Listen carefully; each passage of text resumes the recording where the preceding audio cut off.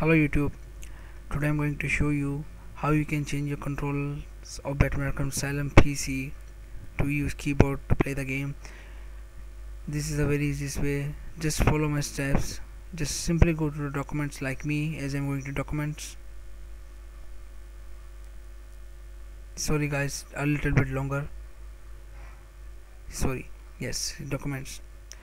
Go to idiots folder, Batman Arkham Asylum, BM game. Just delete that configuration folder like me, as I'm going to delete this folder.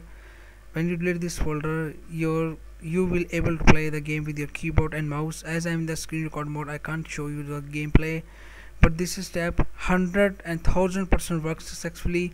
As my video says, if my video is informative and worked, please subscribe my channel. As you can see the error, I can't play the game. Please subscribe my channel, like the video and comment also. Thank you.